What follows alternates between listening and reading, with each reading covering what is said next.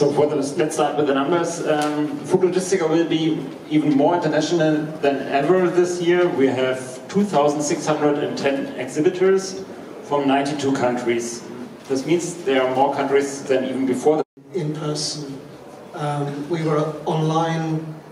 We were kind of online for a couple of years. We're back in person again, having done the event in April last year. We're back to the dates that we've always had at Fruit Logistica.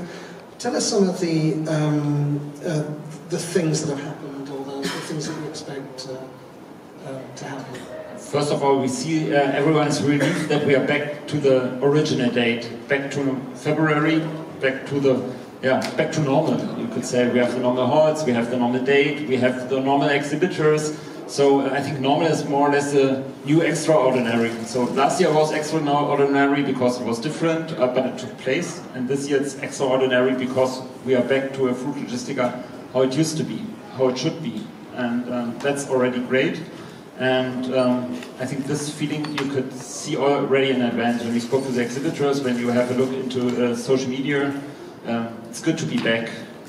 Like always, and as you said in the beginning, we have the welcome reception, a networking event like Fruit Logistica, which is part of Fruit Logistica.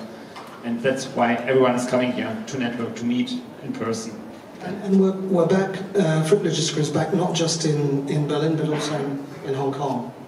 Indeed, there we had also, like we had in Berlin, the situation that we have a special solution in April. The same referred to Asia Fruit Logistica, so they will also return to the normal date in September, and also to the previous location, meaning back to Hong Kong. You mentioned about this question of everything coming back to normal. You talked about the figures, the 2,610 exhibitors from 92 countries, and the visitors from 140 different countries. Could we look a little bit about who these people are and where they're from? Tell us something about that. So we have exhibitors again from every continent, but we realized that out of this 92 countries we have, about 40 countries even increased their total space compared to before the pandemic. So for 40 countries, and among them is especially the biggest one, the Spanish participation, which is now bigger than 2020. So that would mean is that the biggest Spanish participation we've ever had? The biggest participation from Spain we ever had. So they're occupying 4 halls with about 11,000 square meters. Well, that of course shows the importance also, I think, of the Spanish as export nation for fruits and vegetables. Mm-hmm. And this, I should have also mentioned, and I didn't, but this is in the 30th anniversary year of Fruit Logistica. We're taking place for the 30th time, so we started in 1993, and well, we'll celebrate it tonight a little bit, but our focus is of course the future. We look into the future, not to the past. As trade fair, I think we're interested in celebrating the future, getting new ideas. So today we will celebrate the 30, but it's not the main topic of this trade fair. It's the products and the exhibitors.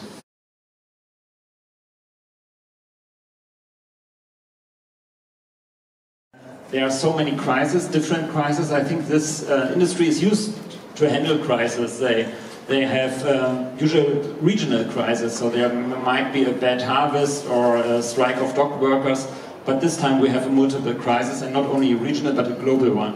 So at this global fair, I think we still have some answers for them, and what I really, so I'm also kind of new to this industry, but I saw already that they are very resilient when it comes to crisis. They find solutions, and still they are, according to my impression, they are very optimistic, looking for solutions, and I think we have offers for the different things. Irrigation systems, smart agri. First of Fruit Logistica, we worked at our hall layout, so for the first time we have our segment machinery and technology, which is the biggest part behind the fresh produce part.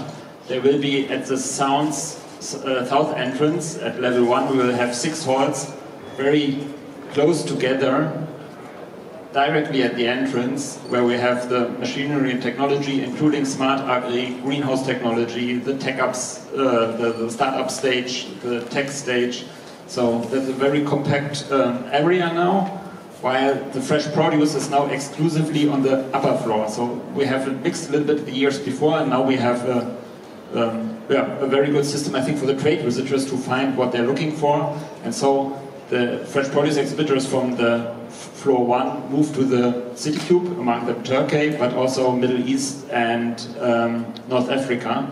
So I think that we have there a good combination and attractive exhibitors.